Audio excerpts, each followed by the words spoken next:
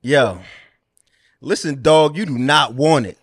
I show up at your front door, knock on it, leave. You messed it up all. No, you supposed to finish. That's why I looked at you. Yo, I'm laughing because you look like a nervous teenager giving a speech. I show up to his crib. I show up to his house. All right, you do it then. I'll knock. You do it then. Listen, dog, you do not want it. How you doing your own quote? I said, listen, dog, you do not want it. Uh-huh. I show up to your front door, knock on it. Nah, Is that how you did it? X marks the spot on it. Leave. Phone call. Have an airplane dropped on it. Piss on the remains. Stomp on it. Rip a dance. March on it. Leave. Come back. Have 10 years later and build a mosque on it. why y'all niggas putting studio oohs and ahs in that joint? That's what happened. Nigga said, no, you turn it from to Nah, that ain't what happened. They ain't go. They had As soon as I finished, niggas started carrying me around the air and shit. Nigga. That's a fact. That was the second round. Battle was over. Nigga. Judges came in, started going like this and shit. It was crazy. Nigga, that was the second round. You had to be there.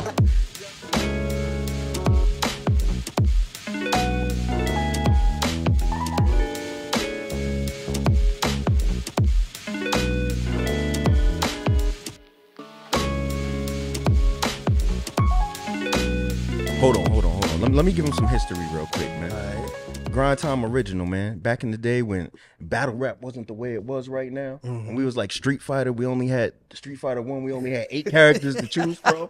You know what I'm saying? Stupid. You was one of them original characters, you know what I'm saying? I like that because everybody had their own style back then. What division was that? This Florida. was 40. Did they have divisions at that time? It's Florida. Yeah, it was the Florida. Yeah, division. so he was one of the people that I had to drag kicking and screaming into battle rap because he did not want to do it at all. Got successful in it. You know what I'm saying? But now you got that Tappin In podcast. That's right. It's going crazy right now.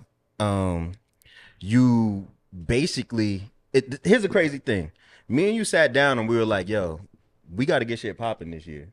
You know what I'm saying? And I really commend you because you inspired me. Because I looked at it like, I'm ahead of you. I got to reach back and help you. Next thing I know, you got Jorge Masvidal on your podcast and you're going viral. It's the chicken and the egg, my nigga. It's the chicken and the egg because I looked at how much work you was putting in and how about your business you are. And I was like, yo, I can't let this nigga think he better than me. You know what I mean? I had to get in there. He's laughing at me and shit, and I had to get in there. But me and him, we go back to what, 2005? UCF. What school you went to? Full Sail? Yeah. So, yeah, I've been seeing how thorough you are in realizing what you want to do, seeing something, and then following it through. That's something I get from you a lot.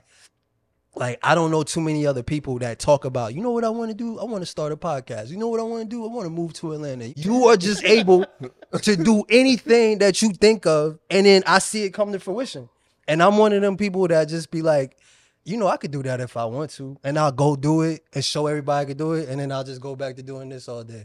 So you make me want to get off, pause. You make me want to get up off my ass, get up off the seat and shit and actually get to work. You know what I'm saying? Like, and watching this podcast, watching you do it, then go be in the commercial, then go get the sponsorship, then go get wild famous people and all that.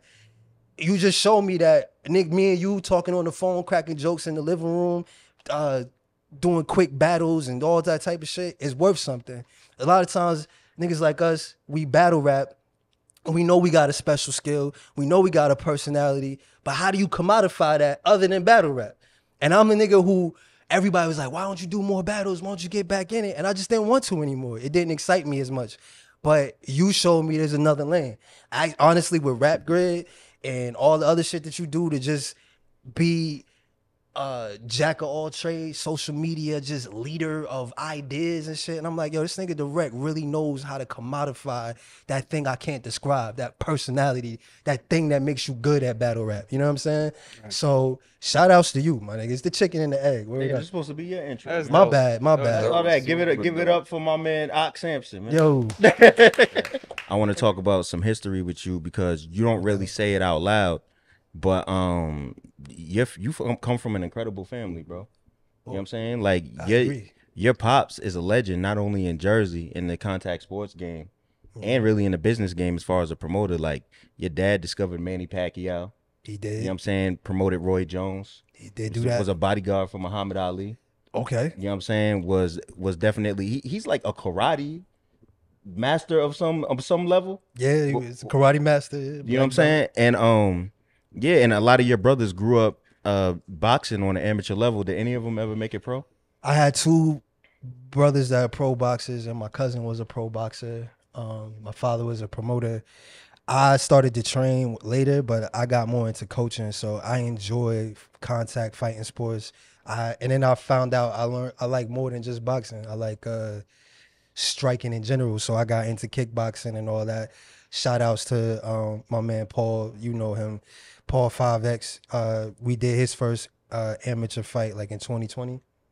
And even I was thinking about taking an amateur fight just to say I did it. And I was supposed to take it in 2020. Then the world almost ended, and I took it as a sign from God. I was like, yeah, I'm getting to this podcasting. You know what I'm saying? But yeah, I have extensive history with fighting. Like, it's funny you say, why did you use the word contact sports? Because I know you're into the MMA stuff now. So I wanted to be all encompassing. It's combat sports. Contact sports is like football or something like that. Oh. Yeah, you know what I mean? Get it right. But yeah. I hate this nigga. Yeah, combat sports is in general is just something that my family's always been a part of. So like my father, if I could brag on that brother, he joined the Nation of Islam. What's your father's name? Murad Muhammad. His name was Paul 5X because he was the 5th Paul at the temple. So he didn't know his last name, so they gave him the X. You seen the Malcolm X thing. Peace to the gods. Peace to the gods. And so he became Paul 5X. They policed themselves, so they wouldn't count on the white man for anything. So my father dropped out of high school in 9th grade, and he went to school at the Nation of Islam. And they taught him how to hustle, but not like hustle like drugs and all that, because they didn't believe in that. But he would sell jewelry, he would sell newspapers. He ended up opening 3 barbershops. He had 3 restaurants, all this kind of stuff. And also, you had to learn how to fight. So he was in the FOI. Those are the dudes you see with the bow ties, and they do the security and everything. So he had to learn how to fight. So once he learned how to fight, he ended up becoming security for Muhammad Ali, or Cash's ex at the time. And then he went and traveled the world and realized like, yo, this is beautiful. I want to keep doing this. But he wanted to make the real money, and the people who make the real money is the promoters and all that. So he started promoting boxing and all that. So that's how he got into it. And actually, if you ever seen the movie, I think it's Undisputed. It got Vin Rames, and it got what's the man? Dark skinned dude went to jail for not paying his taxes. No, Wesley Snipes. Wesley Snipes, yeah. That Crazy, movie. that's how you describe it. I know. Terrible. Yeah, or I mean, Blade. we used to say the blackest Nino, nigga in Nino. America, and who's the blackest nigga in America? Oh yeah, Wesley Snipes. Akon. See, he lost his title. He lost his title. Yeah. But yeah, that movie is based on what my father did. Oh wow. So in the movie, Vin Rames is the champion, and he goes to jail, and then they fight in the jail, whatever like that.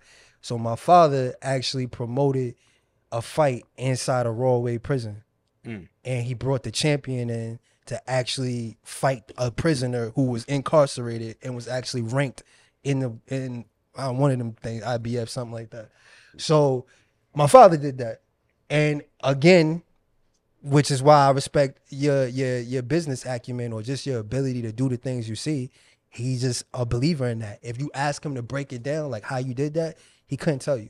The only thing he'll say is like, I believed in God, and I believed that if I was fueled by God, I could do whatever I wanted to do. And so that was motivated by Muhammad Ali, because you would ask Muhammad Ali, why you so great? And he'd be like, cuz I got God. Don't you know I'm God? Don't you know I got God on my side? That's how he would feel. So my father would go out and make these things happen. He would just show up, talk, all the personality in the world. My father couldn't read, really. He couldn't really read. Like when I was 4 years old, I used to help him pronounce words and spell words. He could barely read because he dropped out in 9th grade. And he said, like, when he was in school, he didn't see a reason for it, so he barely did whatever, he barely did his work. But when people gave him a purpose, and then he wanted to better himself, so he said that's what the Nation of Islam was for him. So I remember he used to say Japan, I'd be like, that is Japan. He was talking about the country, Japan. And shit. He had the speaking spell, like a big red thing. I remember he used to be on the airplane and it's wild loud, like, spell Japan or some shit. And people in the back be all mad. He would do and dare him to say something. My father's hands is like bigger than this sign right here. Like his hands is bigger than a frying pan. And the knuckles, each knuckle is like, got like the same way you got calluses right here. He got calluses on his knuckles from punching bricks and punching the wall and shit like that. So that's how tough he was. And he just took that toughness and that hustle and combined it with a belief in himself, and he accomplished greatness, millions upon millions of dollars. But you know, that tax man come knocking. Sometimes college is good for something. You know what I mean? Sometimes the white man could teach you something. Nobody taught him about them taxes. So by the time I came around, he didn't have as much money anymore. But he said that's what kept motivating him to hustle. So he would go back and get it. So he eventually promoted a fight between Mike Tyson and Razor Ruddock. He, shout outs to Pensacola, Florida, where basically I grew up. He hooked up with Roy Jones Jr. He did that whole portion that y'all probably know Roy Jones from. It was my father promoting him. He went and discovered Pacquiao because he went all over the world. He's best friends with the ex-president of the Philippines because he basically put them on the map, which is wild to say. I'm sure that a Filipino is going to be upset when they hear that. This nigga from Newark put the Philippines on the map. Yeah, my nigga, like everybody knows y'all for Pacquiao. So yeah, he did a lot of shit. He continues to do a lot of things. Now he has, funny enough, he was doing his own radio program. So when I told him I was doing Aak Samson Speaks, the name comes from Muhammad Speaks, the newspapers he used to sell. So my podcast is called Aak Samson Speaks, and I told him that. He was all filled with pride and all that kind of stuff. And he loves it. The fact I almost got, what's that shit you put me on, OTX boxing? Yeah. Almost took a role with them promoting and gathering fighters for them. I ended up not getting it, but I told my father about that. He was so elated, like, oh, you gonna walk in my footsteps and all that. I tell him about the battle rap. Nobody listens to my battles or promotes my music more than my father. It was so crazy to me. He'll call me up out the blue. Send me that link where you was doing the thing, where you, you know, with the girl, where you touched the girl on the butt. Send me that one. And I sent him a music video and shit. So yeah, shout outs to him, man. So since you mentioned battle rap, I want to bring it somewhere real quick. And PC, I want you to speak to this. Like, explain to us like why you left battle rap, because I always like to hear the perspective of like, we always see like the people who blew up off of it and the people who got millions of views off of it, but you don't really see like the frustrations behind the scenes and like people actually talking about the bumps in the road to their journey. Like, yeah, I was young when I left battle rap. I was like maybe 26, something like that. And I would say young, more so immature. So in hindsight, I would say that with anything that's worth having is going to come struggle with it, right? So at the time, I felt like I was getting played, and I was like, I'm not the one to be played. So before I let you play me, I'll just walk away. In hindsight, I'm like, yeah, that sounds good, but who are you not to have to deal with these type of things? Like most artists that make it have to go through that struggle, sidestep it, dodge and weave, and make it through there. Me, I just got the hell out real quick. I'm so disappointed in the fact that I started when I've been battle rapping since I was a kid, but I started doing this shit when I was like 24, 20, and I'm seeing the same exact issues over and over again. And nobody really capitalized. I can speak to that. So basically, like, I've been interrupting you a lot. No, it's all good. So I ain't gonna interrupt you no more. I hate this nigga talking. Nah, but as somebody just been knee deep in battle rap for a while, I can say like I've written proposals to companies to get sponsored where I've explained why the business of battle rap is severely underdeveloped. And it's not about the fact that there's businesses and entities getting money. I'm looking at like, look how fast once Dana White got control of the UFC, like how big they blew up to where I'm talking about is they have international stars. Like WWF, they have international stars. And I feel like there's people in battle rap that everybody in hip hop might know, but they're not like actually, like battle rap has never produced the A-list celebrity. You know what I'm saying? But I think they actually could. But I feel like a lot of times with these battles, we worry more about balancing the budget and stuff like that. You know how many times somebody came to me and said, I got X $100,000 for a battle, and the production was the very last thing they worried about. I had a dude come to me, man. This dude that threw a battle in Arizona. He like, yo, my dad left me all this money. He had some type of fund or whatever. It was hundreds of thousands of dollars. He's like, yo, I'm gonna do a battle. And I was like, yo, give me like 10 racks.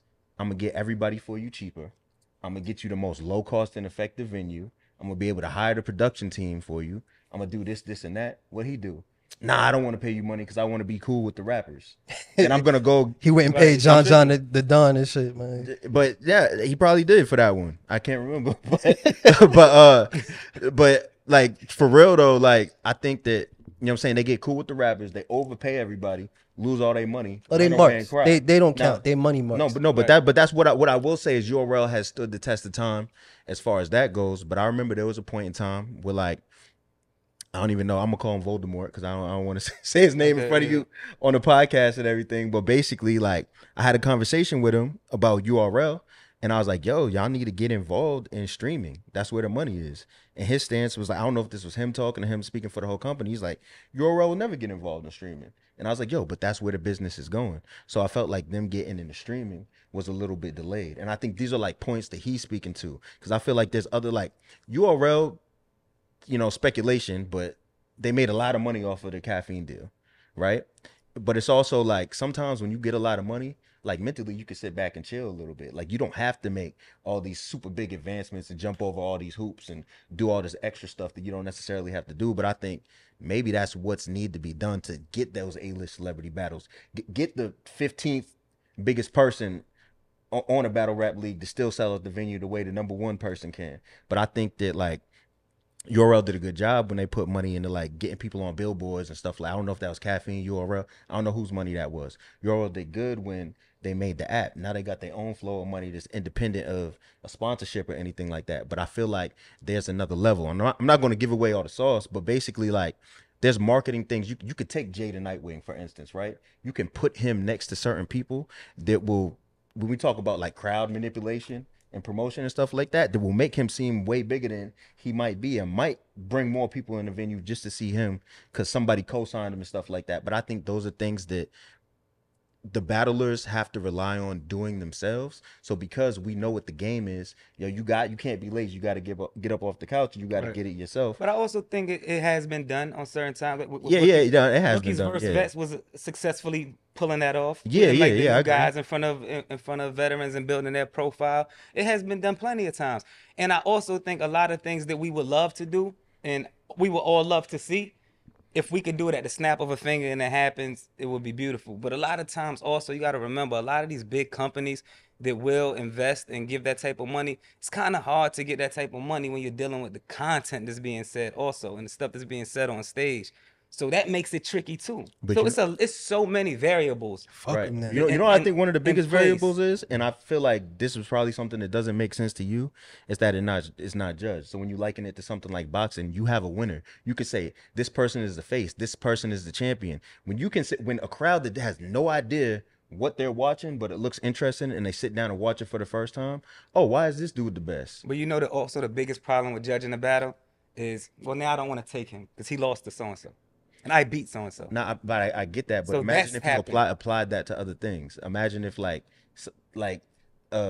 Venus Williams didn't go against whoever because she lost at Wimbledon to this person, and I'm undefeated. I don't have to go against that. That's absolute nonsense, and nobody cared about that before. But I can understand why the battle it makes the storyline interesting though. Right. I can understand, but you can understand why they don't want to do that, right? But also, these are the same Negroes that get in the battle and be showing up unprepared. You know, I agree with you. You know what I'm saying? so it's like I most battle rappers in real life be corny.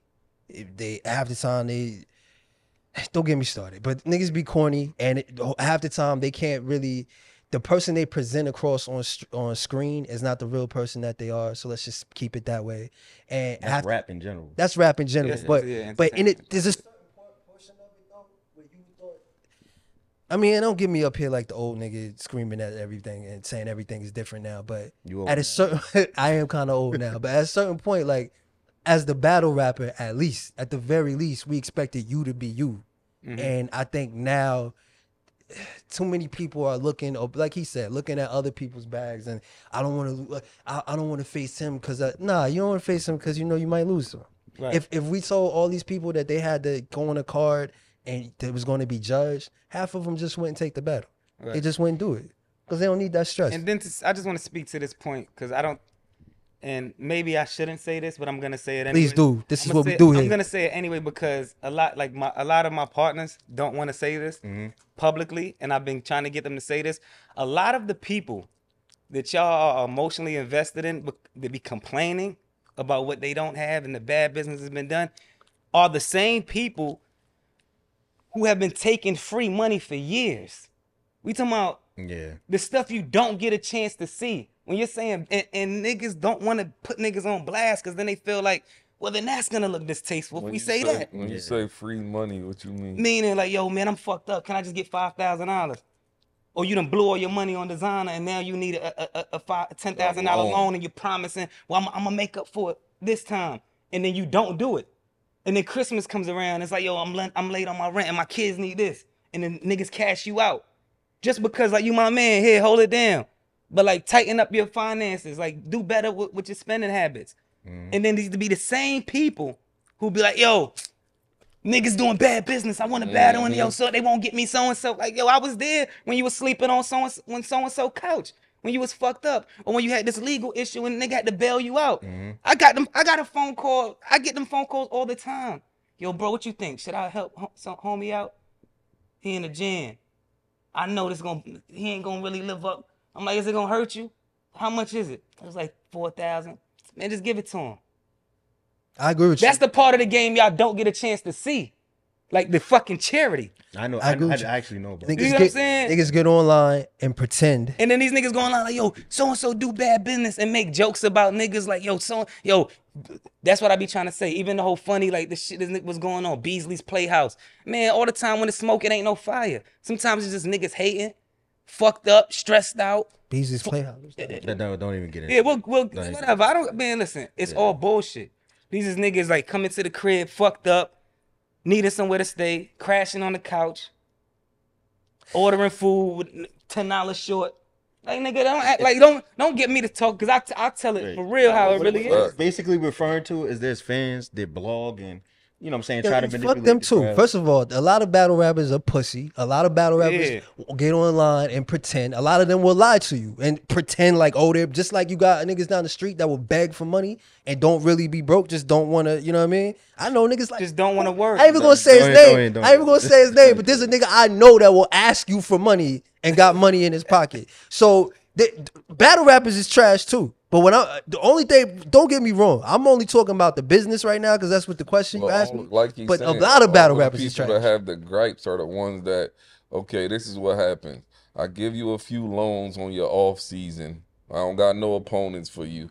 Boom. I know you still need to sustain a living. You don't want to go get a job because you feel like you're too famous to get a job for whatever reason. And you haven't so I'm figured to out cash how to you out, up your boom, profile. boom, boom. And then when I really find an opponent that I feel like is worthy of battling you, you want this X amount that I'm like, but what about this when I gave you when you wasn't battling?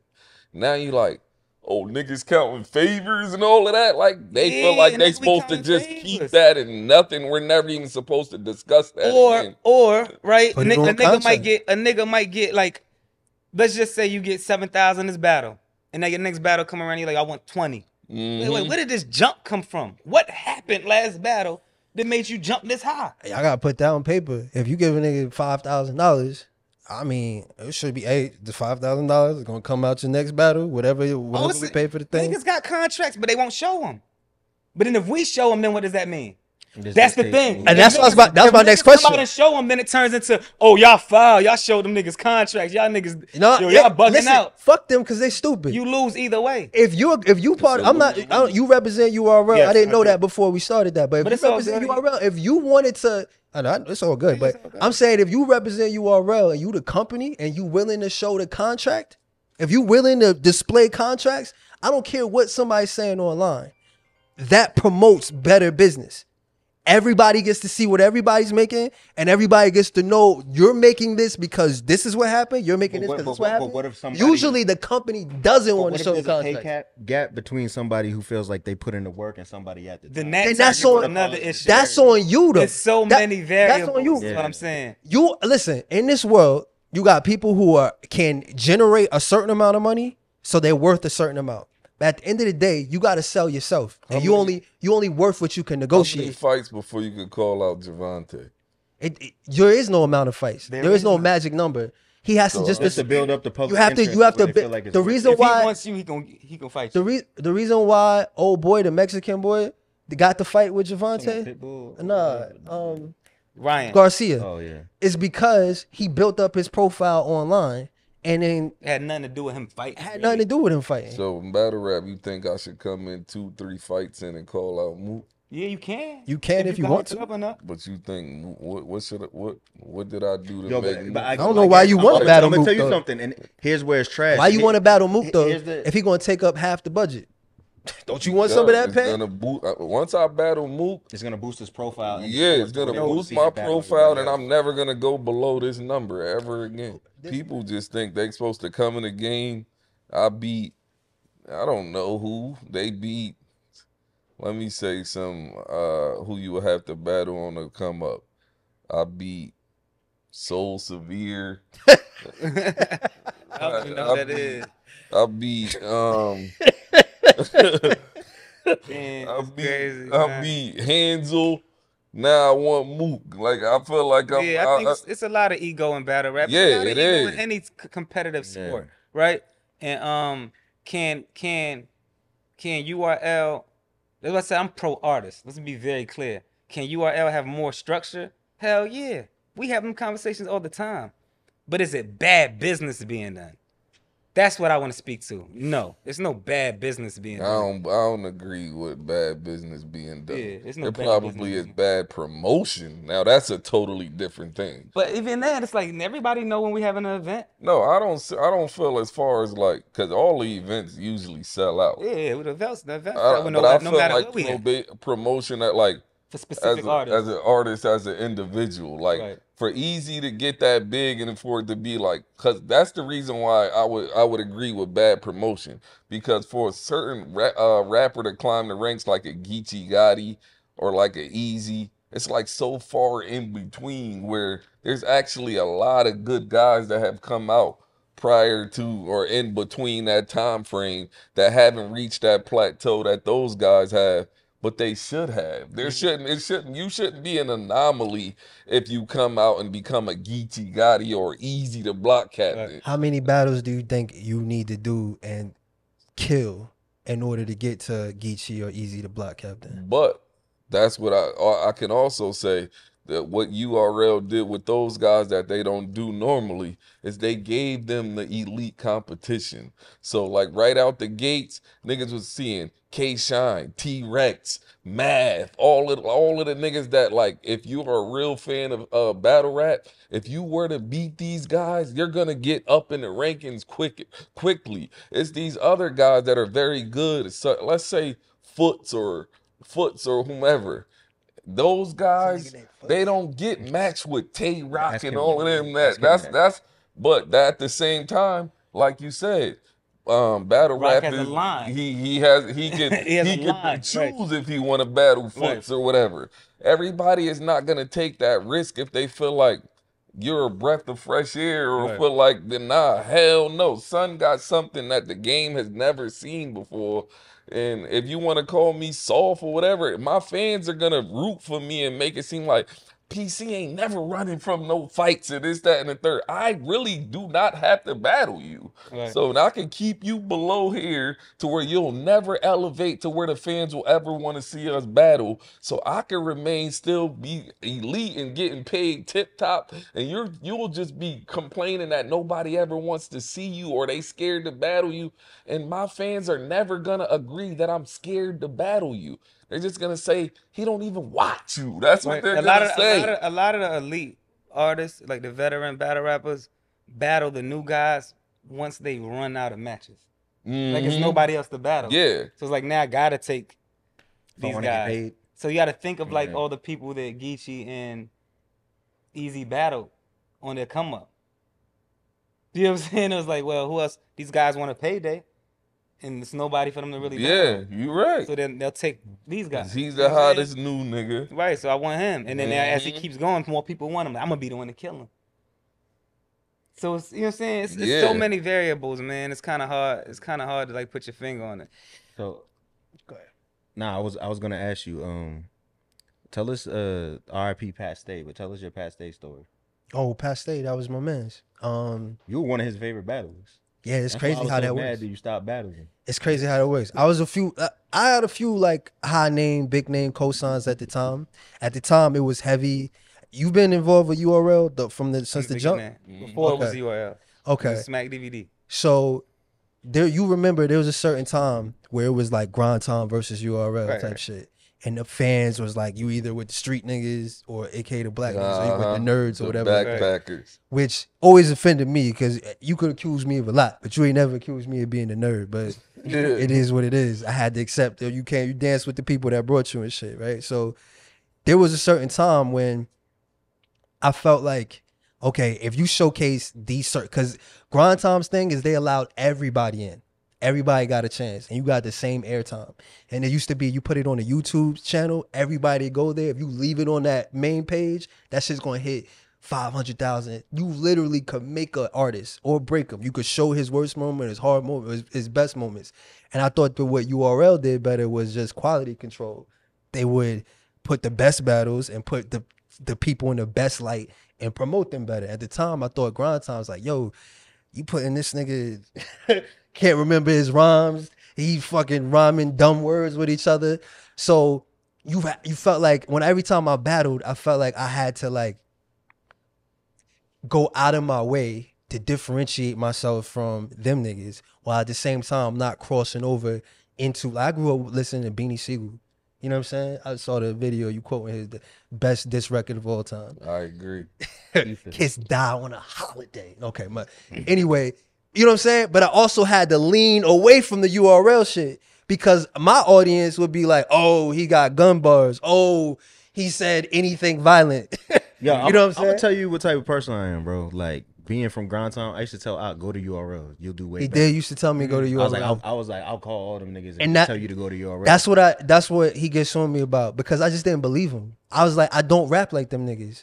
Them niggas rap, you know, like this. I saw the street battles, T-Rex and all that. The conviction. But I used to rap from a standpoint of like, I could fuck you up with my hands and I'm gonna crack these jokes. And if you get offended by the jokes, what you gonna do about it? That's how I used to write from that perspective. That's how I used to battle. We used to street battle. That's how I used to battle. So I'm gonna say whatever I got to say, and what you gonna do about it? You gonna stand there? You gonna take it? It's gonna be your turn. That's gonna be the end of it. So he used to say, "Oh, I'm telling you, they would feel you on URL." I thought it was too wide of a gap. Then there's certain battlers, SoulCon, Hollow, that would cross that gap and be able to switch audiences back and forth because their style was just able to do that. I didn't realize I had a style like that until he told me until way later. But then I got a call to perhaps the biggest name or the biggest example of a nigga who could cross back and forth, Pat Stay. Pat Stay basically hit me up and was quoting my lines to me. This was blowing my mind because at the time, you don't even know niggas is listening to you. You don't even know people's watching you in other countries and shit. And he was like, yo, Aak, when you said this, that, and the third, that was crazy. Why'd you stop battle rapping? And I'm like, well, first of all, I didn't even know you knew who I was. But then I told him the story. He's like, fuck all that. Just come back. And he was such the biggest example of a person who could cross over back and forth. I always looked at it and I was like, man, I probably could have did that. So a couple years before he passed, he hit me up on my, he sent me a video in my DM. It was just basically like at a bar. And he was just spitting some shit that I wrote. He was spitting it back to me in the video. And then he was like, yo, that was crazy. Hit me up, man. You know, sometimes I just get the feeling to reach out to certain people. And we haven't talked. We don't go back and forth all the time. But one of your rhymes just came to my head and I decided to hit you up. I hit him up like maybe the next day. Like, yeah, here's my number, whatever. Never talked to him again. Then he passed away maybe 2 years after that, and I found that video. It made me feel bad because basically what I was saying in the beginning, I feel like I gave away the thing God blessed me with. You know what I'm saying? Like, I feel like God blessed me with the ability to captivate a room. God blessed me with the personality to stand out in the crowd and shit. And I felt like, in hindsight, I felt like I gave it away. Then I started thinking about all the different times I met Pat Stay, all the different times we talked. I don't think I ever broke through that first layer of like, I'm a fan of you and you a fan of me. And I'm just amazed by that. Like, what's up, dog? Like, yeah, man, you know, I fuck with you. And that's it. I always feel bad that he passed before we could ever like make it a true friendship. Like to the point where, you know, like me and him got to the type friendship. I think it could have went there because he was such a kind-hearted, good person. But, you know, I was just doing my own thing. But yeah, Pat Stay, that story means a lot to me. And then you know how it is, people go online with somebody pass and they want to say RIP to the nigga, and really they just want you to know that they knew him. You know what I'm saying? Like it's almost like self-promotion type shit. Me and him talk about that all the time. Like the real nigga in you kind of be like, I don't need to go online and show the whole world how me and this guy were friends.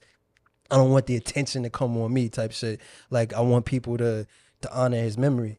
But like I think a lot of people don't realize like Pat Stay, his life's mission was to like forego violence.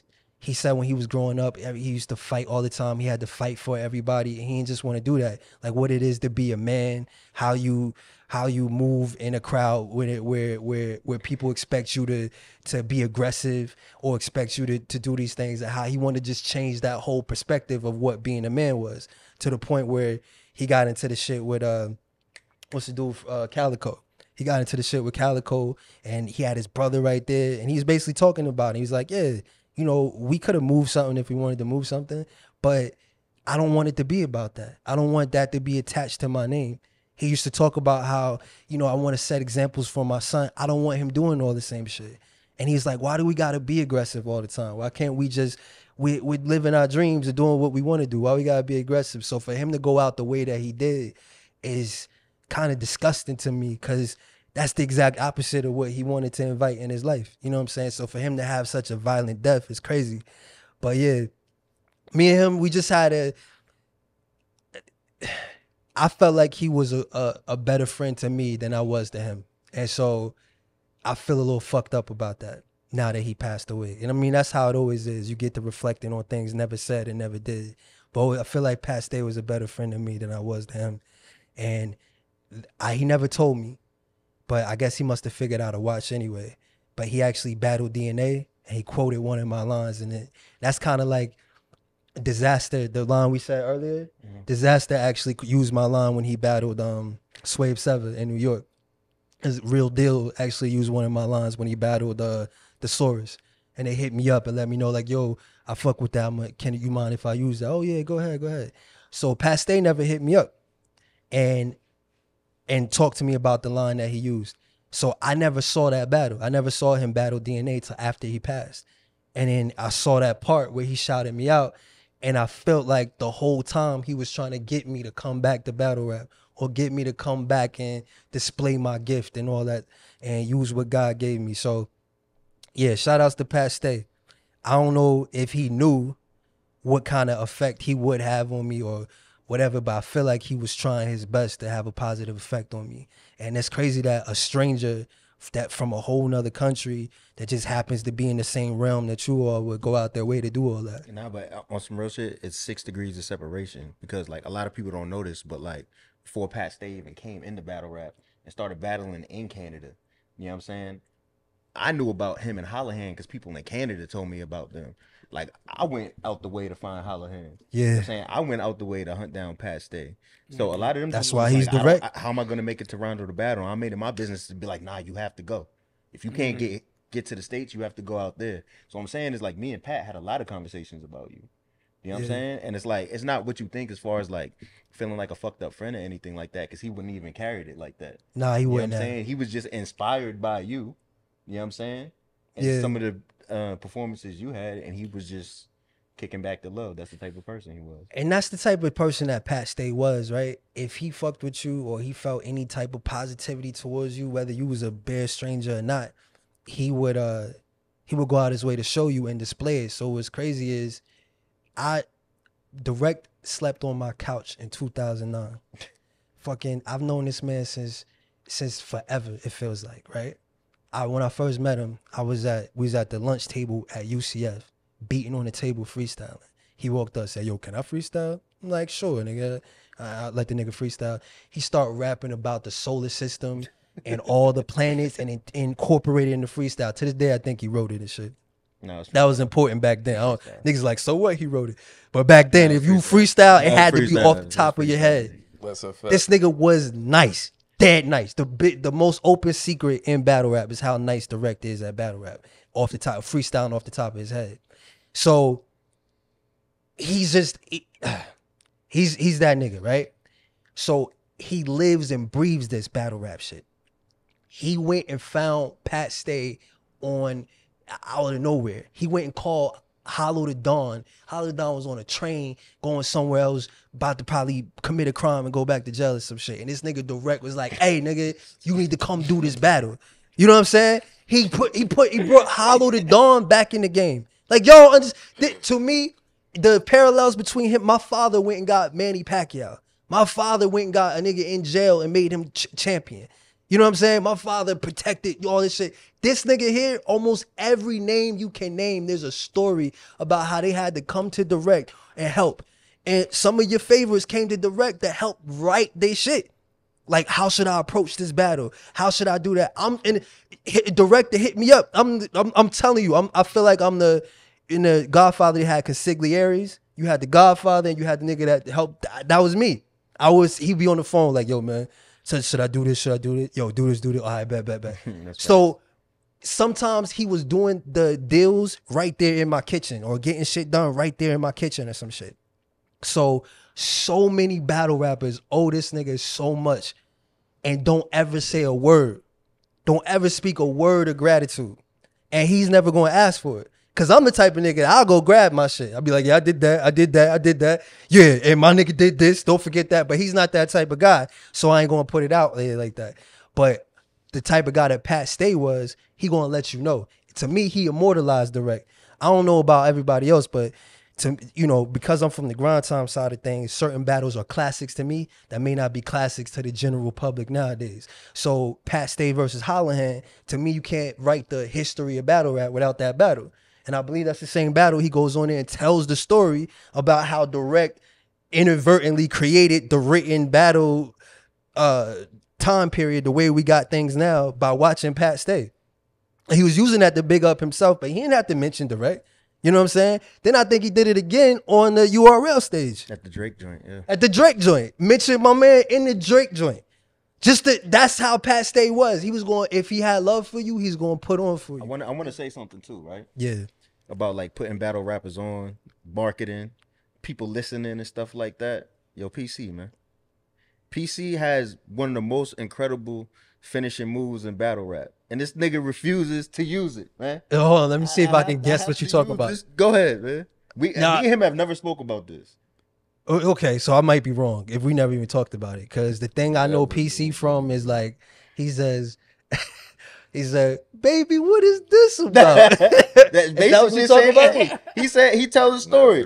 This is, all right, here's the background. PC battled a dude named Chicago's Own, right? Chicago's Own is trying his damnedest. Shout out to Chicago's Own. This nigga. Who the fuck is that? He got no bread like that new KFC chicken sandwich. You take 3 L's before every W. You a cheater girl. You know, he was trying every line he could think of that niggas never said before. Nigga PC come in is like, "Nigga, let me tell you what your bitch about." Just made up a whole story about how he was in the closet. Nigga came in. He thought PC's drawers was his drawers. You know what I'm saying? Fake story? All fake. So it's cool. We can do fake stories. Yo, hell yeah, you can do fake You stories. know what I'm talking about? Yeah, man, he know what I'm saying. Yeah. So lies is valid, right? Oh, It sounds good, right? For future references. that's a Drake fan. A nigga start talking about fake stories, you a Drake fan. Do you remember lies is valid. I'm just making sure. Nah. that nigga said? He said threw some Flocka on, and I looked up and said, "This nigga got my boxers." Yeah. Look, I forgot that shit. Yo, this nigga said when the nigga he was like when you be chaining your tricycle to the back porch, I'll be dipping out. That's what I'm saying. But for real though, I You think gotta like do that again. That's crazy. I really think that's a special move, bro. Didn't you do it like twice? I did it, yeah, to Saya and Chicago. Why won't you ever do that again, bro? That I'm telling you from an outside perspective, niggas like that shit will go viral, bro. PC, It's I know. it's bigger than the battle, yo. PC, I know you got bars. I'm gonna be honest with you. Out of all the bars you said, that's the one I remember.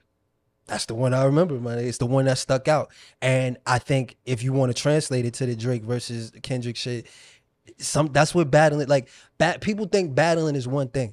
I'm telling you right now, if you go back and watch some of my battles, in my personal opinion, I don't think they translate. But I tell you what does translate is that motherfucking showmanship.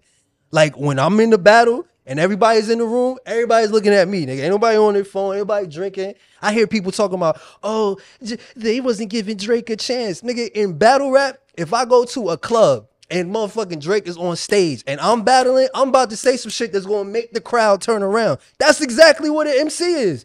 So when battle rap, it ain't just about your bars, it ain't just about your delivery, it's all that. And my thing for me was like, the show gotta keep going on. At no point in time I wanna be boring. So if I choke, my choke gonna be the greatest choke of all motherfucking time. Whoa. If I tell it, oh shit.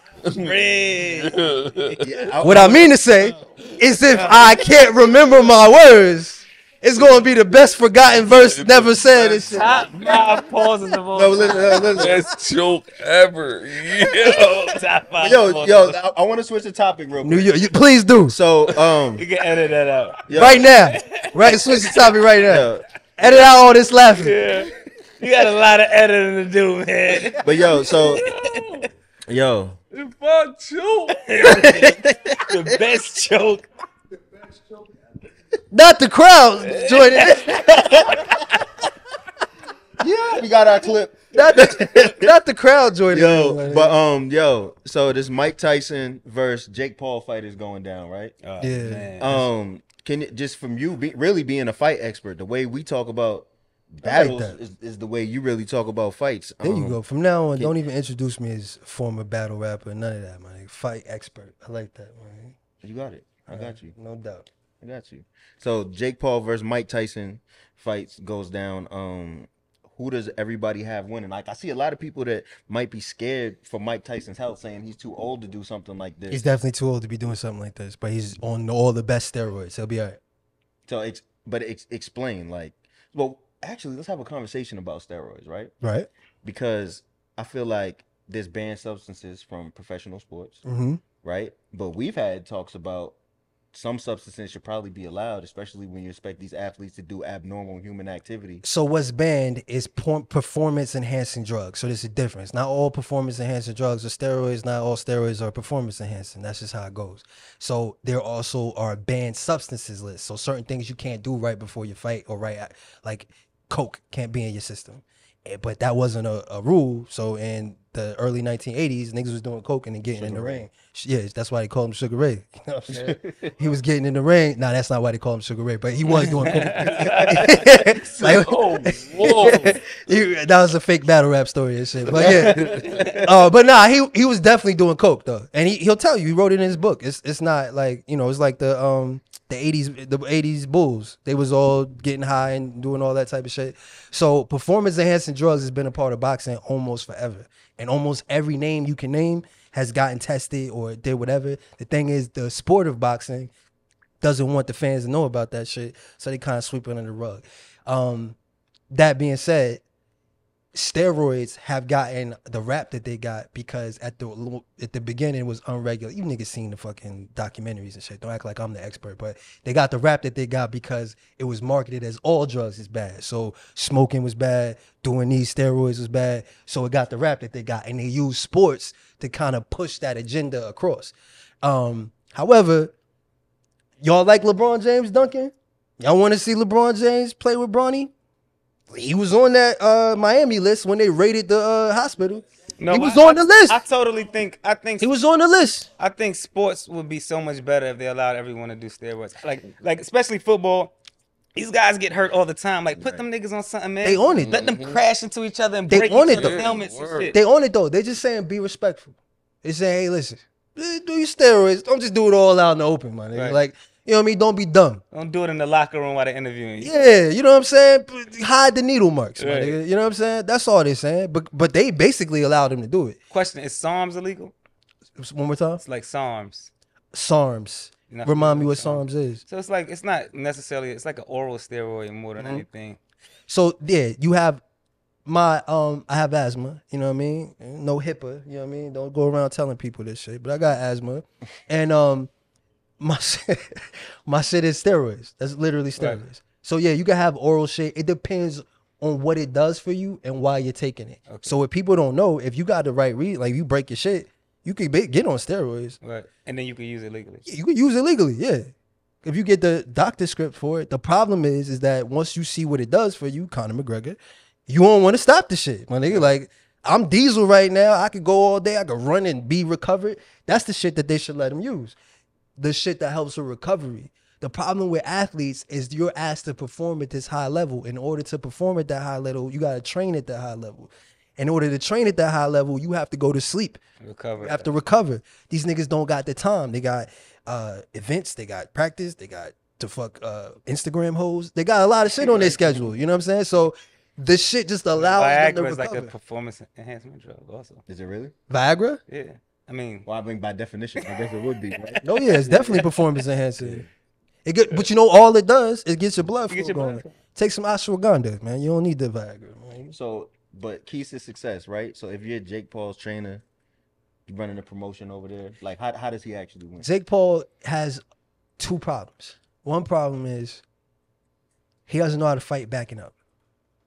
Mike Tyson's going to rush him, and that's how Mike Tyson fights. He only knows how to fight one way. The reason why he still looks like he can do it, because you see the short little spurts where he does it, and he has that. He done did this motion 6,000 times in the last 2 years. You know what I'm saying? He's done it innumerable amount of times. Jake Paul does not fight well backing up because they taught him it's a simple bounce. I think the Russians do it. Simple bounce. Ha ha, 1 2. Ha ha, 1. Ha 1. Ha 1 2. He catches people because he's fighting people that don't have much experience. He is athletic. He is probably also on steroids. he's definitely on steroids. He is young, you know what I'm saying? So he can carry it. He can carry that style, and he can, if he spars, and I know people who have sparred him. I mean, that's what my podcast is about. Shout out to Tappin In podcast. We had Mike Perry on there, who is the bare knuckle champion and former UFC fighter. He sparred Mike Perry. The one thing he said was, yeah, he was doing pretty good. Yeah, he was getting in some good shots. And then around third, fourth round, I decided, yeah, I'm tired of you winning. I'm about to press you. And he said the whole fight changed when I pressed him. They stopped the fight. Go back and look at how Fury did good against him. One is that Jake Paul, he throws that jab and he tries to throw the body jab. When you throw the body jab, if you throw it right, it's hard to counter it. Floyd used to do it all the time. He doesn't know how to do it. His position is off. So it's easy to be countered from that body jab. If he throws that body jab wrong against Mike Tyson's going to use it to enter inside the fucking range, and he's going to make him pay for it. If he's still Mike Tyson. If he's still Mike So Tyson. there's a chance that he could Knock him the fuck out? Coma. I mean, anybody that can hit. If I could teach the young lady right there, I could teach her how to knock Mike Tyson out. If you take a 10-pound weight and you hold it up here, you drop it on your foot, what the fuck's going to happen? It's going to hurt real bad. It's only 10 pounds. Take 1 pound weight and drop it from right here. All you need is weight, force behind your weight. That's all you need. So, yeah, if you get in the ring and you've been practicing for 4 or 5 years, you can hit somebody and knock them out.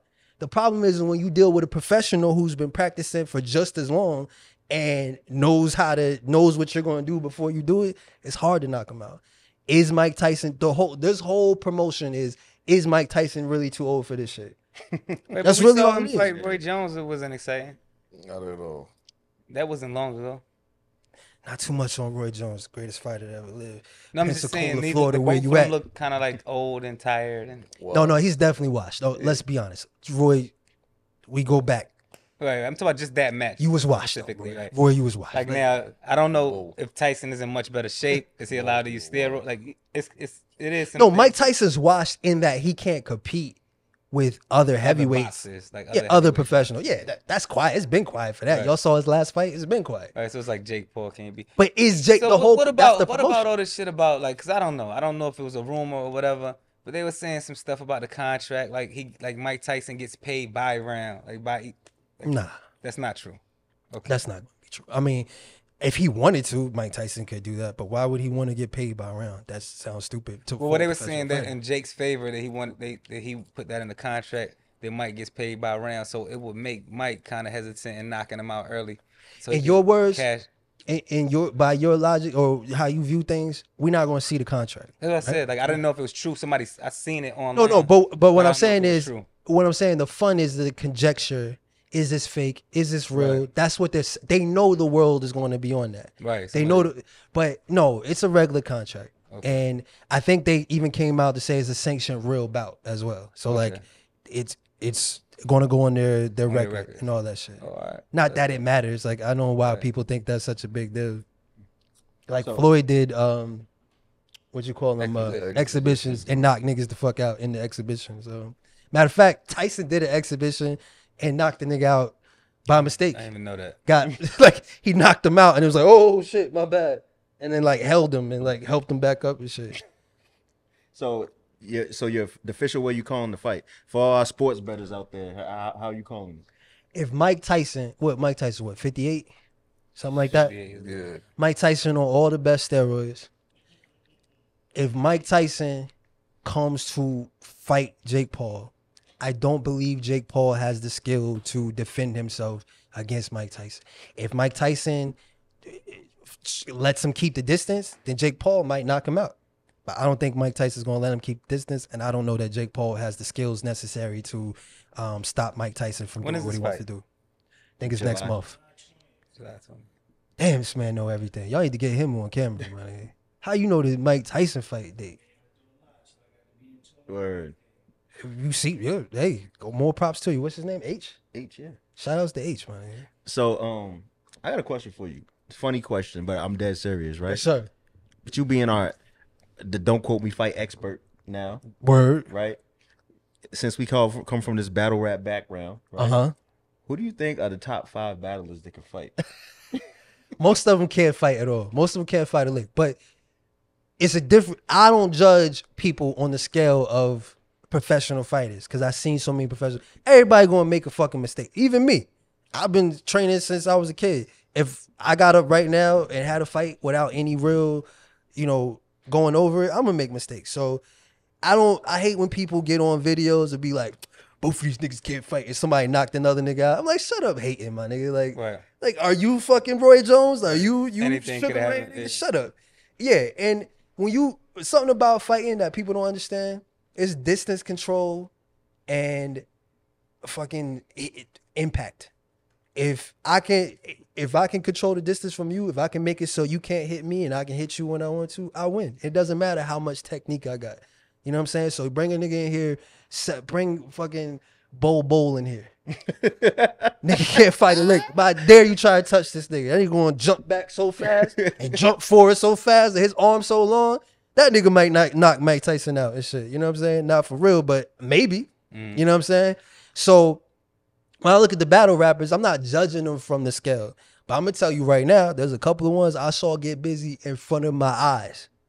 I saw Hitman Holla. Hitman Holla got a lot of motherfucking stats on you niggas. You battle rappers better get busy out here. This nigga could play basketball.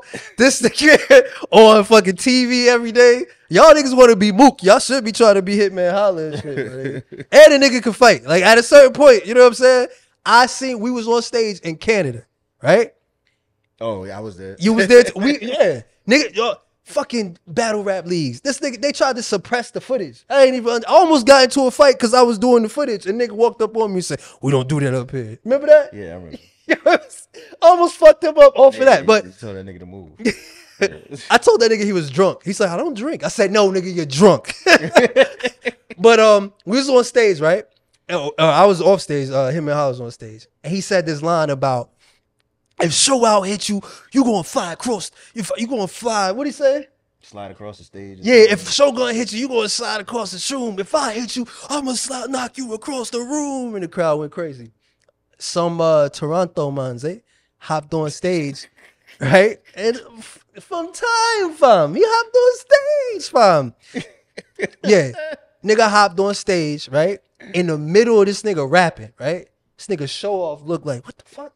Show Off did like Show Off took a what's his name? Yeah, Show Out. Shout out to Show Out. Took a second. Hit that nigga. The nigga literally slid back 5 feet. This nigga, it looked like Hitman didn't even want to hit him. But since his brother hit him, he had to hit him. That nigga's hook hit, bow, knocked the nigga off the stage. I said, oh shit. The nigga lived his rap. He gotta be number one. I don't care what you tell me. He gotta be number one. All right, number two. I'm gonna go with Math Hoffa. You can say what you want. When a nigga connect with a nigga, they seem to be doozy. All right? He didn't knock out. What's the first dude he hit? Dose. He hit Dose with a good one, right? But it was a little off balance. He was leaning back and he hit him like that. You know what I'm saying? But when he hit from Jersey, Serious Jones. When he hit Serious Jones, nigga, I seen the Tweety birds flying around. So I'm gonna have to go with Math Hoffa number two. Shout outs to you, my nigga. You in barbershops. You giving niggas fades for a podcast now. All that. Number three. That's when it gets a little tricky, my nigga. Oh, but see what I'm saying? I only could go by the people I saw in front of me. Now listen, I met Swave. Swave is an imposing figure, my nigga. And he looks like he could do all that shit he be rapping about, my nigga. He be like, yeah, I do the shoulder gun and my hand moves here and then go there. I seen him one time, he was training Disaster one time in Miami. Disaster was like, yeah, I'll hit him like this and then I'll hit him like this and I'll hit him like this. And Swave was like, nah, you gotta breathe. You gotta breathe in between them. And I was like, okay, he sound like you know what he talking about. But I never seen Sway fight though. Right. So I gotta give it to the ones. So that's why I say it's a little tricky. Cause I seen Disaster hit Math with a good one. Math ain't fall to his credit. I'm gonna tell you some real shit. Yeah. Swave kicked a nigga so hard, he transported under a car at the Queen of the Ring. He transported under a car. Yo, some niggas was heckling somebody that was with him, and some shit broke out, and Swave kicked the nigga, and he kicked him under the car. All right, that's it for me. So you want him in the number 3 spot, man? Yeah. Look at this nigga. He might be in the 1 spot. Biased media ass nigga. You asked me my question. You trying to reshape my top 5. Nah, I'm gonna give it to Swave then, cause I believe he could do all the shit he say. I just never saw it. So I'll give Swave number 3. I'm gonna give Disaster number 4. He hit Math Hoffa with a couple clean ones. You know what I'm saying? Math Hoffa was seeing the Tweety birds. He didn't fall. Disaster pushed him to the ground. That's not really, you didn't really drop him. You pushed him, but it is what it is. And then I seen Disaster fight this other dude in this like no name battle or whatever. And he hit him and did the same thing and kept pushing him. I was like, why you keep pushing this nigga? Like, back up and hit this nigga. So, but he get the number 4 spot. Number 5. I don't know, man. I don't know. I seen a couple fights, but none of them really. Remember when Goods fought the one dude? Oh, Jims? That didn't count. He could get put on the worst fighter list, Jims. He need a redo. He need to get another fight, my nigga, because that was looking bad. No, we don't want to see that. I'm out of this conversation. All right, get into this one. Oh, twerk. That's a tough fight. He did put the beats on the young. That's a big name. That was tough. But yeah, I'm gonna have to give it to my man for beating up Norbs. Yeah. Shout outs to New Jersey. You know what I'm saying? Shout outs to Jersey. That's what's going on. Also, I seen Arsenal line some shit up too. Can I get an honorable mention? Oh, at the cannabis joint? Yeah. Arsenal, shout outs to Jersey. You know what? Matter of fact, let's move Disaster out. Put more Jersey niggas in there. Nah. We'll keep it the same. Shout outs to him. Jersey niggas represent. Yo, Rain. Something we was talking about earlier, right? So, with all this battle talk with the Drake and Kendrick, we've been doing all our top 10 lists and stuff like that, and we wanted to do something different today, where a lot of people, when you say, yo, who's the top 10 rappers, they give you the general public's consensus top 10. You want to hear Jay-Z, Tupac, Nas, da-da-da. But if you take away album sales, you take away impact, and you just go off of who's your personal top 10 to just listen to that you want to shout out because you feel their level of skill, or you feel like they should have been somewhere else, or they should be held somewhere where the general public doesn't hold them? What's your 10? So the biased top 10 is what you're saying. Your personal bias You top saying- 10. You want to pop it? Yeah. Hey, yo. Hey, yo. Well, Yeah, come on. Hey, yo. You said we saying no accolades. Fuck that. Just taste level. Pause. Yeah. Yo, you want to pop it in taste level? That's an edit. That's getting crazy. Y'all kill. Nah, you gotta leave them shits in, buddy. Yo, what are y'all? Pause, nigga. Pause. This Pause. getting Nigga. crazy up here. You know what I'm saying? You can't be edited on. That's half the fun, man. All right, so Oh my god. my number one artist still stays the same. Who? Nas. Nas is to me is the greatest rapper of all time. We're not all time. We're Come on, for me. We're just. It's my opinion, nigga. Top number one of all time. It's still all You ain't time. gotta specify all I time. gotta specify that. Just You know what I'm say saying? your Because 10, they get left yeah. out a lot of conversation. You want to say 5? It's going. I'll gonna do become- 5. let's do Five, We yeah, do 10 is 5. OG. So top 5 rappers. That that you currently get in the. If I get in the wheel with you, That's what I'm They listening to. coming. And I'm- Forget and I'm- sales. Forget Just fuck impact all on the that. game. Who I think is Yeah. good. Who's the 5 that you like?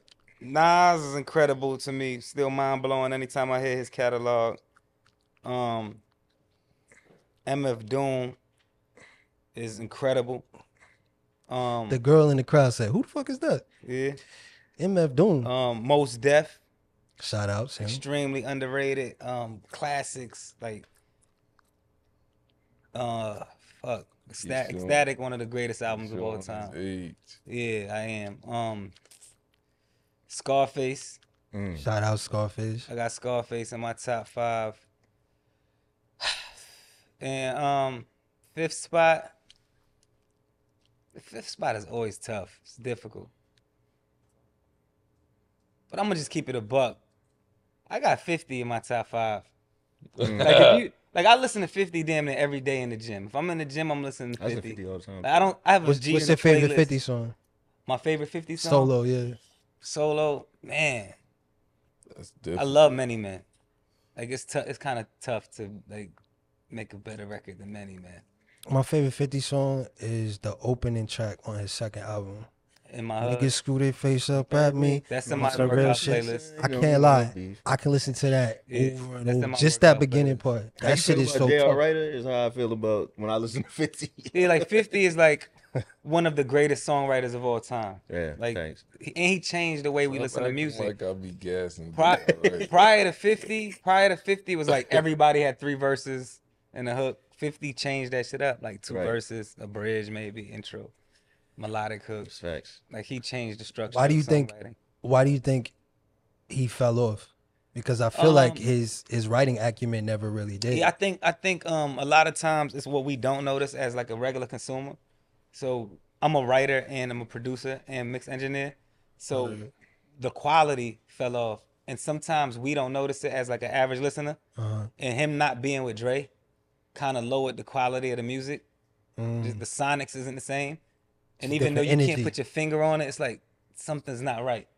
This isn't knocking as hard as In the Club, or this isn't knocking as hard as Many Men, or even the whole Massacre album, top to bottom, Yo, the documentary album. I know what it was, honestly, bro. Because if you count Power to Dollar, I can argue with you that 50 had the potential to have 4 classic albums. Right. Right? And what I think is when In the Club came out, the public reception to it was so great. And he was getting international fans of all different backgrounds, Right. colors, creeds. You know what I'm saying? And I think his team tried to replicate that success on multiple albums. And people, I remember when Amusement Park came out, right? People were like, yo, why don't you just rap like 50? Why are you trying to get these like white club hits or these I hated overseas Amusement club hits? Like if you take those songs that didn't resonate with his core fan base off of those albums, which is probably like 3 of them per album after Get Rich or Die Trying, the songs are crazy. Like, you know, like Baltimore Love Thing.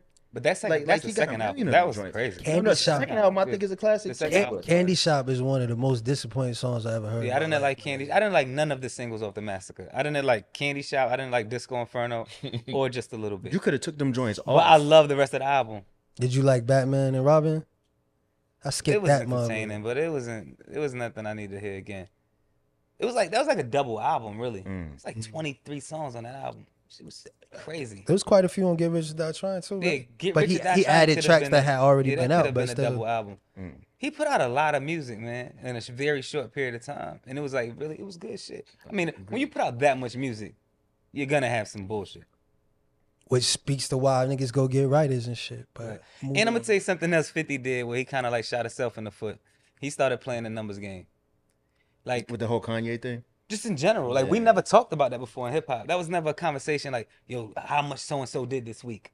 We never cared about that as fans. Like now you have fans locked into that concept of yo, he only did 100,000 this week. He only did 50,000. That was never a conversation in hip hop. We didn't care. He kind of introduced that concept and then couldn't live up to the numbers that he was saying was the standard. Does that make sense? Yeah, no, it does, definitely. But I don't think artistically, I don't think he fell off. Cause even like the shit he does for like the shows, the intros and shit. Yeah, I was gonna say the power intro. Yeah, like he still can his write. pen is He still still incredible. he still can find the melody in a beat. Yeah. But yeah, it is what it is. People gotta get old. Pete, who's your top 5? Now your personal 5 that you like. Oh, if you get in the whip with me, you gonna hear Fred the Godson. Rest in peace, my boy. You gonna hear West Side Gun. You gonna hear Jim Jones. You gonna hear Stove God Cooks. And you gonna hear Hove. Those are 5. I agree with the last two. What you got?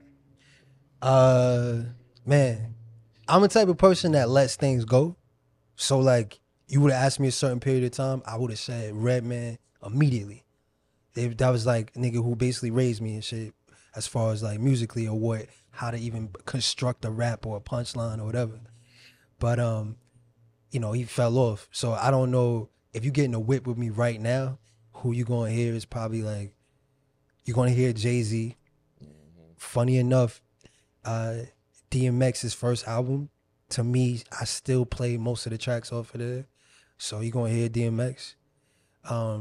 I gotta shout out Beanie Siegel, because I thought he was the best rapper for about 3-year period.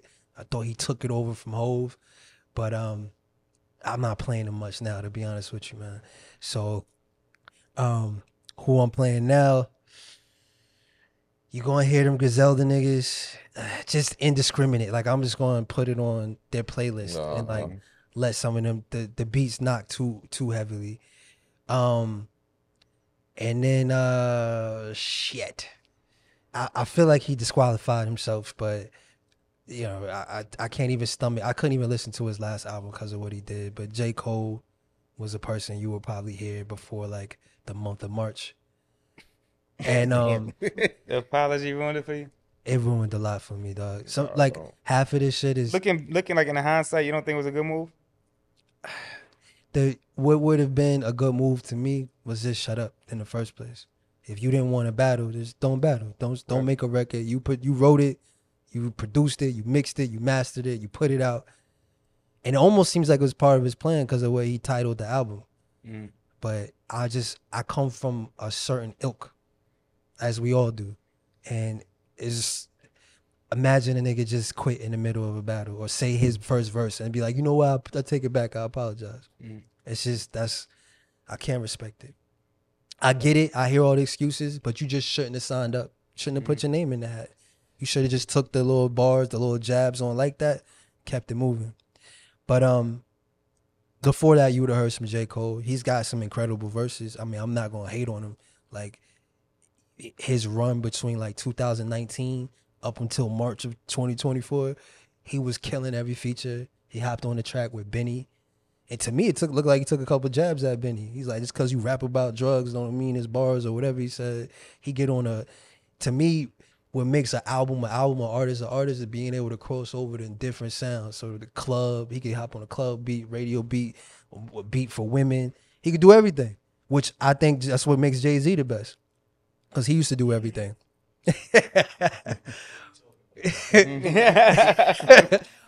H, we found out the one thing you don't know. I thought you knew everything. The one thing you're wrong about. But yeah, so J. Cole, and then you're right. The fifth one is That was the fifth. That was your fifth one. That was the fifth Yeah. one? Oh, I said Beanie Siegel? Yeah. I bet. With me, I'm gonna take 5 mostly unpopular opinions.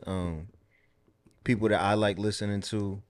First of all, my favorite rapper of all time is Sean Price. You know what I'm saying? The way he makes he makes comedy with the struggle, with the streets. He was funny, but he wasn't funny at the same time. And even his wordplay, love it to death. 2, like if I ever had to sit down and write a rap and I needed inspiration, I wanted to hear high level rhyming, I immediately go listen to Elzhi. Oh, that's dope. I feel like Elzhi, if forget accomplishments and everything, if you take away everything and you just hear people rap and you say who's nice, I feel like you can argue that Elzhi is one of the top 10 people that ever touched the mic. You know what I'm saying? Just from a skill standpoint. Another one, my third would probably be Black Thought. Black Thought is just Black impeccable. Thought. Like, I got a story about Black Thought. Me and my brother were in Houston, and I met this promoter that was like, "Yo, come out to the show. You and your brother can come for free. Bring whoever you want. We booking Black Thought." So basically, I guess there wasn't really a crowd for Black Thought in Houston at that time, or whoever didn't do a good job promoting the show. So it was only like 15 people there. So because of that, I got to sit there and just stand next to him and hear him rhyme and just talk to him the whole night. I think that, like, I hate going to rap shows because when I go, What I year feel was like this? people don't. Man, this is probably like 2013, 2014. So I hate rap shows because I feel like a lot of rappers don't know how to perform. You know what I'm saying? And I don't even care if I like you. I don't want to stand there and hear that. But Agreed. I stood there 5 feet away from this man and watched him just hold the microphone, and his voice sounded like it was the instrument on the song. And I was like, damn, like just like the breath control, you know what I'm saying? And everything he had, like that was one of the most impressive things I ever seen in my life. So I say him. Benny the Butcher is probably who I listen to the most right now. I love Tana Talk. 3 really did it for me. And fifth, I know a lot of people love him, but it's Jadakiss, man. Like I still listen to Jada like the day he came out, yo. Dope. True. Top of the food chain. It's just the way that I do things. The dungaree seats and the blue rank. Yo. Dope. Who won between him and Beanie though? Tell the truth. Beans. Let's not rewrite history. No. Tell the truth, my I'm not nigga. gonna Right do now, that. tell the truth. Beans won. Oh, okay, bet. Yeah, Beans won. But that ain't got nothing to do with me listening to Jada. Nah, move on. We can move on now. I just had to Yeah. make sure. Yeah, but let's do one more topic before we get out of here, man. This is a funny one, right? So we're gonna do another top 5 real quick, right?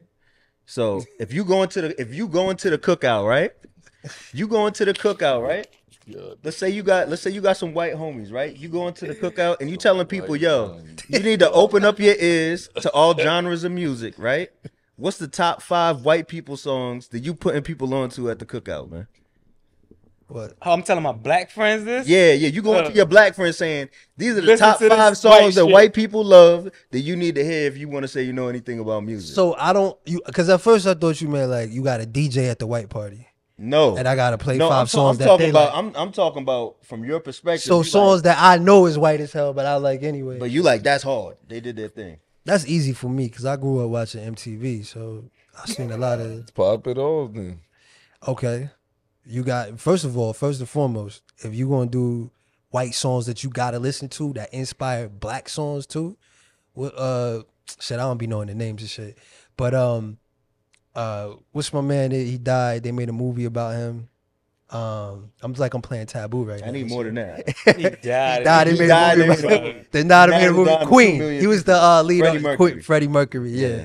That song. It was in the first time I ever heard it was in fucking. What song you talking about?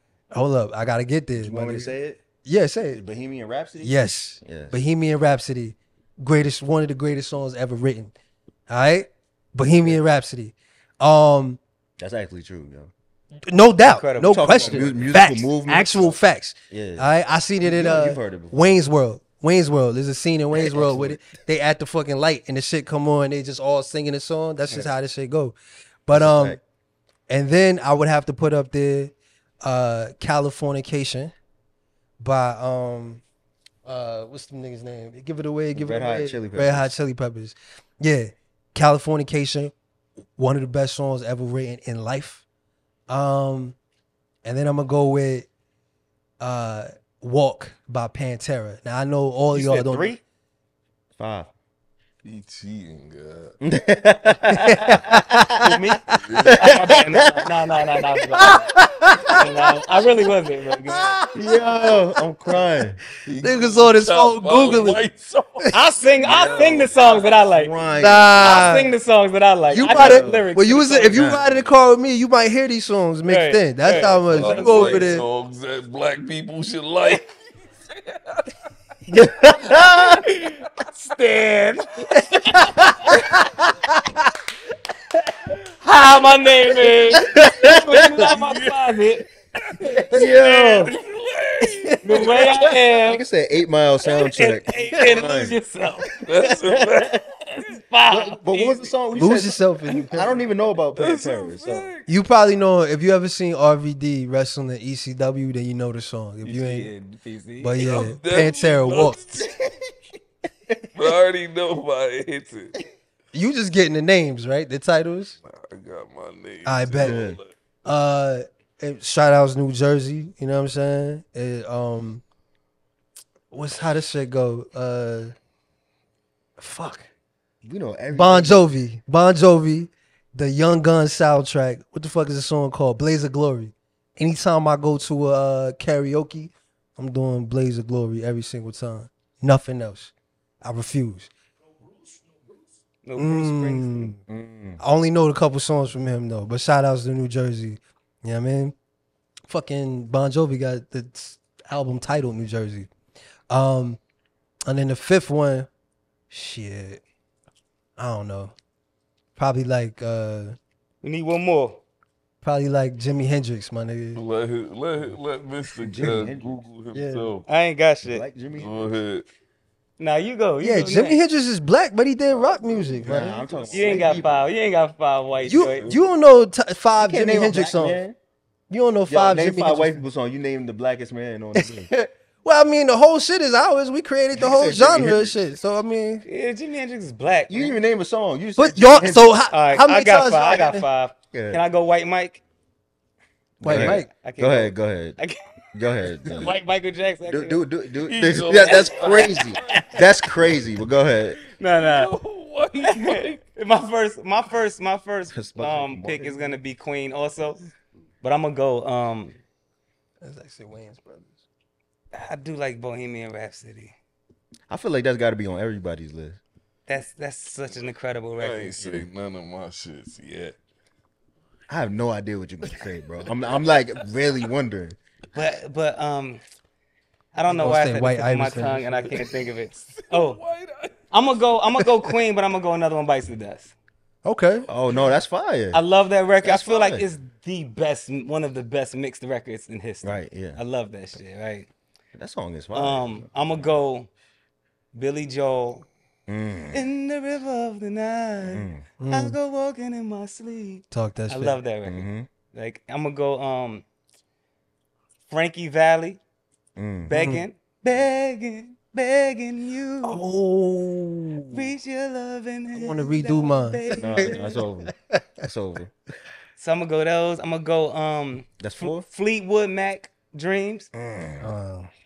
That's super white. I ain't know. Yo, he was acting like he didn't know. I He ain't, came with it. nah, that Google know everything. Producer, by the way. Like, I'm a Yeah, producer. nah, yeah. Number No, you one. went super white when you said Fleetwood Yeah, Mac. Fleetwood Mac Dreams is crazy, and it's a great video if you never saw it with like Michael Myers like dancing to the song on Instagram. It went viral. It was fucking funny. You had to watch that video to get in PC's gang, man. Nigga. That was part of the recruitment, man. You seen Watch Michael Myers. Listening to That was Dreams about initiation. Fleetwood Mac. Say Bloody It's Mary crazy. is bathroom by yourself. No, never. Man, I'm trying to think number You said 5. that was initiation? That's crazy. Yo, what? Oh, number 5. This is easy. Bobby Caldwell. That's the one I wanted to Do for redo. love. What you won't do. That don't count though, Do because he for made that for black audiences. But he's a white man. Niggas didn't even know he was black. I mean, he was white at the time. Yeah, that's crazy. But They purposely kept him off the cover. to sell it. Incredible record. Yeah. And the joint, the Biggie sample for "Sky's the Limit." It's Bobby Caldwell also. I can't remember the name of the record though. P, what you got, man? I really want to know what you about to say. I have no idea. I'm like highly anticipating this moment, yo. Listen, only white artist I listen to is Drake. Yo. That's crazy. Yeah. So you want me to name 5? Yeah, okay. Eminem. But they gotta be for white audiences though. Nigga gotta say Hotline Bling and shit. Nigga. It gotta be the white records. Yeah. What's like the white records though? Hotline Give Bling. us one. Give us one. Anything off that trash ass album. Hotline Bling. Anything off that trash ass album he had with all the Yo, I'm gonna be elevated honest with you. dance Hotline music. Bling is one of my favorite Drake songs. I love that shit. That's crazy, Right? right?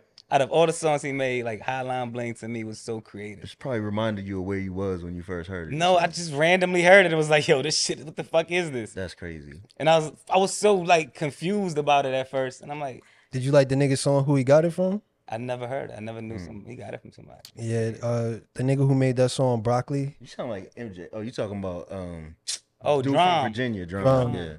Yeah. Drake supposedly took that song From Hotline. Broccoli? No, From no. a different record. Yeah. From a different the song that blew up Drum, Drake did a version of that. They asked him about it. He's like, it's like Jamaican. Everybody does a rhythm. Oh, wow. That's I what like he said. Drum too. He's dope. I mean, he's not white. I mean, Drake's not white. Drake's white. Go on. Yeah. Kendrick taught us. crazy. Drake is white. So He's not like us, Said he though. white. So Not like Not us. like- Hotline Bling. What? It's over. Just come He don't on, we're got going nothing. home. it's too easy. I can name 5 joints. Just come on, we're going home. Everybody got can Don't name forget 5. mine. That ain't got But not, nothing. yo, I think I'm gonna see if I can really do this. I don't know. So Bohemian Rhapsody, I don't care if everybody said it. Y'all still in my shit, B. I was gonna say that first. Get your own 2. top 5. I got you with these other 4 too. I got Sarah Smile by Hall & Oates. You know what I'm saying? I don't know if That's I heard white. that, but Dope. That's white. but That's very white. but That's not, white, Nah, my you know nigga. what made me like it is when I heard Babyface and his brothers. They have a group called After 7. They version of Sarah Smile. When I found out it wasn't the original, I went and listened to the first joint. I was like, "This is fire." Yeah. I can't lie. Hall & Oates is definitely in the black people was when they was tuning the radio trying to get to the black station Right. and shit. They stopped at Hall & They Oates. stopped a at couple Hall & Oates. times. Now I know I'm gonna get flamed for this. I think, correct me if I'm wrong. I think this is the Rolling Stones, but that song is on every like Built for a Tough commercial when it's like, "Come together right now." Oh, that's the Beatles. Oh, that's the Beatles. Yeah, the Beatles. Oh, forget that. Yo, the Beatles. That joint. The Beatles is But crazy. Aerosmith redid it. You should hear their version of it. Is that? Am I talking about the Aerosmith version? It's on. I don't all the know truck which commercials, commercial The you're talking GMC. I don't and the know Built which for a commercial. Tough I don't know joint. whose version you're speaking. It's on every NFL commercial. It's a quick story how he wrote that, right? He walked up to a politician. You talking about the Beatles or the Aerosmith? Beatles. They the people who wrote the song. The nigga from the Beatles, I forget what his name is. Paul McCartney. He walked up to this You know that's his politician. name. I had to take a second to remember, Alright. my nigga. Glasses ass Yeah, nigga. nigga. Nose and glasses came in the same case and shit. So he walked up to the politician and said, "Yo, I support you. What can I do to help you?" He's like, "Oh, you could write a song for me." He said, "Sure." Well, he's like, "Tell me what you want the song about." He's like, "I just tell the people, just tell them come together." And he wrote that song, nigga. I'm not gonna lie. I think I like the Aerosmith version. Now I'm thinking about it because I don't like the Beatles. Nigga, you ain't gonna step on my story. I just Excuse told me, you this sir? nigga I wrote don't, a I don't whole like song. listening to You don't like the Beatles? Every time I sit down and listen to the Beatles, I'm like, ew. That's a known I turn thing. it As a producer, let me ask you this question. A lot of people say the Beatles could write the hell out of a song, but their instrumentation, they couldn't play music. So a lot of black artists at the time wasn't fucking with them at all. A lot of their peers weren't fucking with them at all. I mean, But they would just I write guess- songs so good. I guess like by the time I heard the Beatles, they were already like a legendary group. Oh, they So I definitely didn't legendary. really hear If about you, that. if you didn't know they was part of the legendary and you just picked up a random record and listened story. to Yeah, it, I think they were dope. So But I would the hate Beatles it, were dope, though. man. I hate it. I hate them You though. ain't like the Beatles? But every time I like a song and I'll be like, yo, this song's fire. Then I find out And they then you wrote find it. out it's the Beatles. I was Yeah, like, oh, I gotta they give them wrote they it, yeah. just do. Yeah, they're kind of crazy, bro. yeah. But Yeah. I say, yo, you know what's The one girl song- belonged to Michael Jackson though. Let's be honest. You know what might be the one white people song that all black people, including PC, probably know every single word to? What? What's that? Is "Hey Now You're an All-Star" by Smash Mouth. That's wild. Hey, Yo, true? anytime I've been somewhere, no This matter nigga- where I was and it came on, I see mad people just. This nigga just Lip- accused you of lip-syncing knowing the every lyrics. lyric of the song. You know that song, right? Hey now, you're an all-star. You never heard that joint? Is it by Drake? Oh my God, yo. Yo, let me show you how you get this nigga. He likes, I know you like, we will rock you. You ain't never did that? You ain't never did the beat? Never did that. This nigga was born on the block selling drums and shit. Nigga selling drums? Niggas just born on the block just selling drugs and shit. Nigga, all right. I thought you said drums. I was trying to say Are we jump. not gonna do like? Are we not gonna shout out like Phil Collins in the air tonight? The air I was tonight. gonna get there, and I was going to get, I was going to get the Piano Man. Piano Man. That's a classic song, but I don't know if I fuck I don't with know it. if That's Billy Joe. the gay dude. Or Billy Joe. Piano No, Man? Elton John. No, Elton John. My fault. Yeah. Yeah. Okay. Shout outs to White people gonna be killing us Marie, in no Tina these. Marie. yo, shout outs to the yeah. intro to the one. Tina Marie was black, by the way. Yeah, Tina Marie don't count. When she got signed by Cash Money, it was over. It was Yeah, from Rick James to Cash Money. Yo, it's that's like, crazy, yo. Yeah, it's wild. Shout outs to John B. Oh, John B. John B might be on the list. Like I just always assumed he was light skinned because his barber was real good. yo. I can't remember a John B song, but I know They we don't used to know. fuck They with don't- him. They don't know. It was like the quintessential Sing it, all sing black a women. note from Don't listen to what people say. They don't know about you and me. That's John B. Yeah. What that nigga to go? I didn't know that was John B. Yo, but you know, I but love yo, that fucking song. yo, but actually, you know what? You know what's the greatest white song of all time? Don't quote me, nigga.